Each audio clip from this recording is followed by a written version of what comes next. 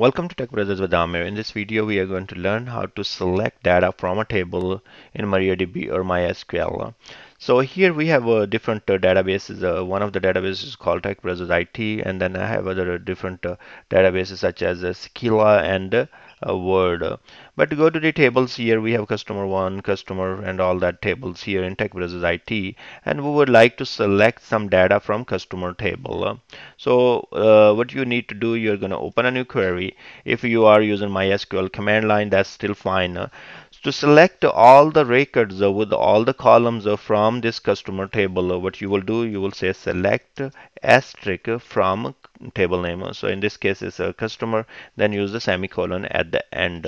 Okay, so there could be possibilities like your table has a space between the maybe space between the table name, and that could be possible. Let's say it is one of the table you have is um, your department, like department underscore department dash column. So in those cases, when you have a space between the table name, what you have to use acute around it.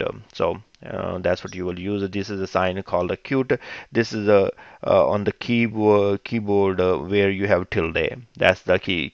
That's the key. It has this acute. You don't have to press shift or anything. Just where the tilde is, that's where this acute is. You just type that.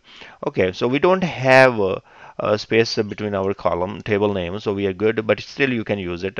So let's run this, and you can see that it's returning us all the records from a customer table and for all the columns.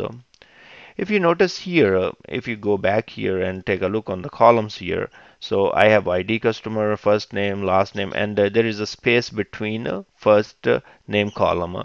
So if I want to select some specific column such as say, oh, I would like to see only ID customer, then I would like to see the first name, and then I would like to see the last name. Now I can do that. Here, once you have space between your table name, column name, or whatever, you have to use acute around it.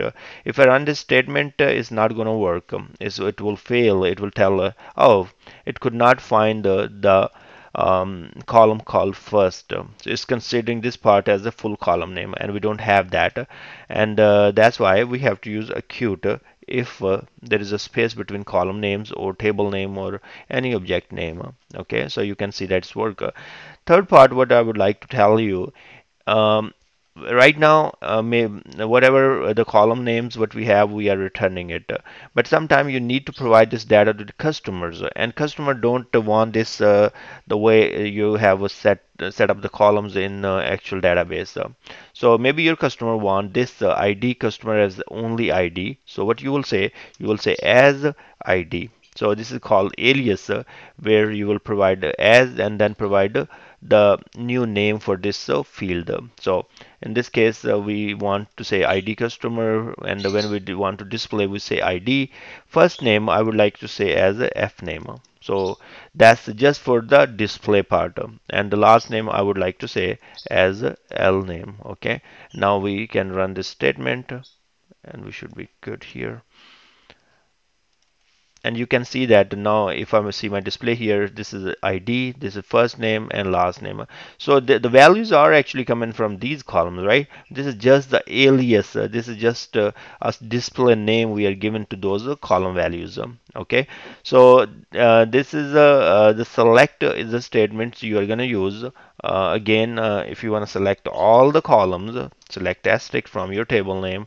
So in our case, is customer, and then we learn if you want to select some columns of it, so you will say whatever the columns you want, like ID customer, age from table. So you can have the list of the columns you want, and then in the last one we also learn how to alias or rename the actual column for the display part of it. Okay, thanks very much for watching this video. I hope this will help, and I will see you guys in next video.